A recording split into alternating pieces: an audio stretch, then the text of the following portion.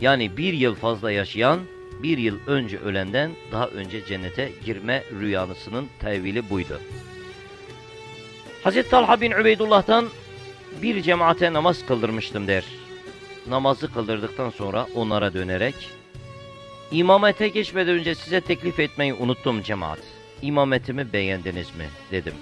Beğenmez olur muyuz? Kim Resulullah'ın güzide ashabının kıldırdığı namazı beğenmez dediler. Talha bin Ubeydullah bu defa, Resulullah sallallahu aleyhi ve sellem bir kimse kendisini istemeyen bir cemaate imamlık ederse o kimsenin imameti kabul olmaz buyurduğunu işittim diye mukabelede bulunmuştur.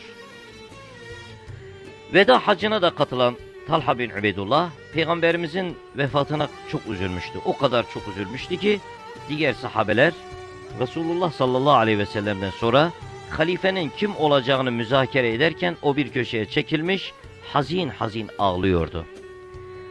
Ebu Bekir'i Sıddık'a biat ederek halifeliğini kabul eden Hazreti Talha, onun vefatına kadar müşavere heyetinde vazife yaptı.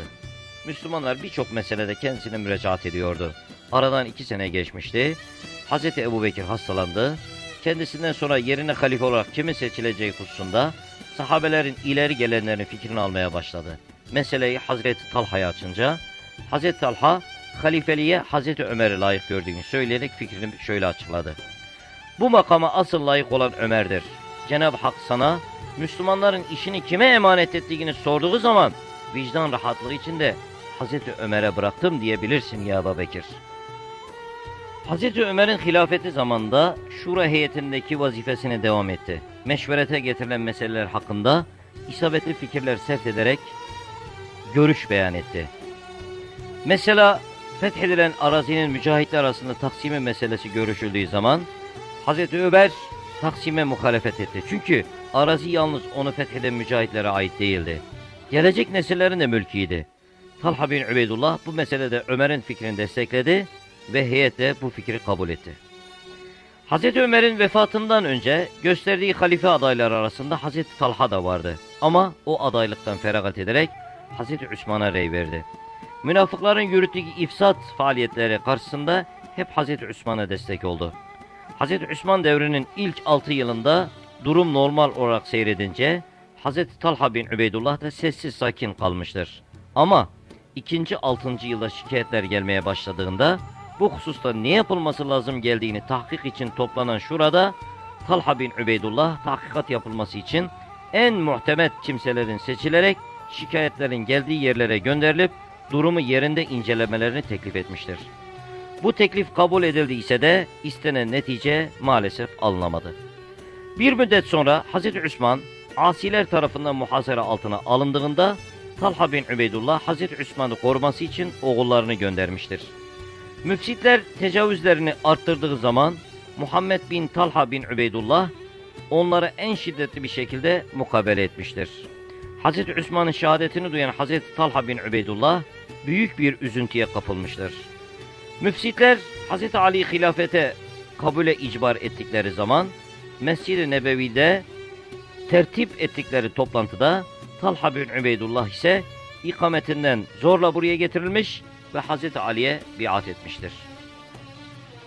Hazreti Osman'ı şehit eden caniler kendilerine bir şey yapılmaması için Hazreti Ali'nin etrafında ve tetikte duruyorlardı. Bu vaziyet karşısında Hazreti Talha bir müddet daha sabretti, sesini çıkarmadı.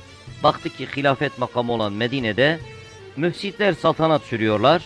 Yanına Zübeyir bin Avvam'ı da alarak Hazreti Ali ile bir görüşme yaptı. Onun şu andaki durumda hiçbir şey yapamayacak vaziyette olduğunu anladıklarından Medine'yi terk ederek Mekke'ye gittiler. Orada Hazreti Ayşe ile müzakere ve meşveret yaptılar.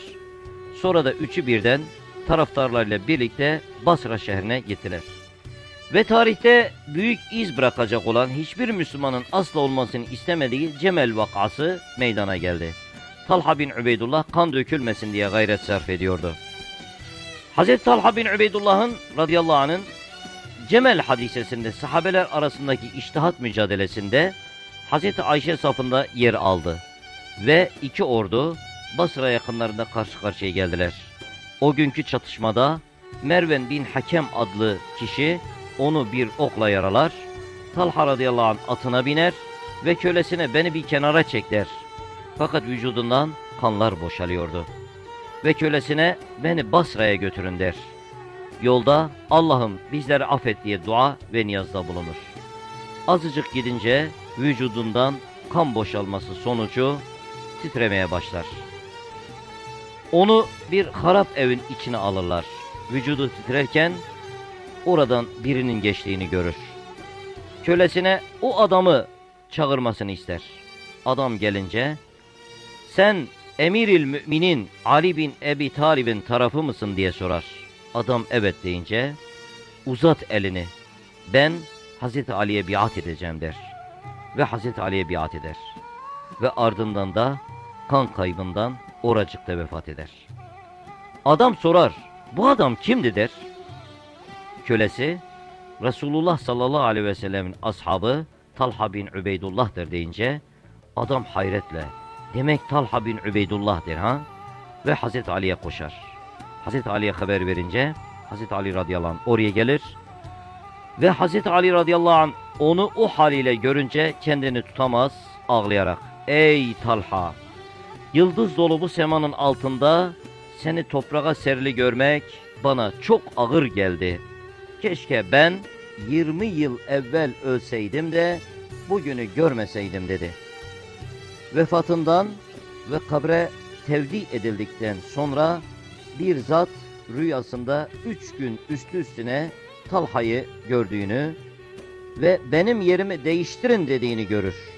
Durumu Abdullah bin Abbas'a anlatırlar. Ve gidilir, kabrini gerçekten de suların açtığı görülür.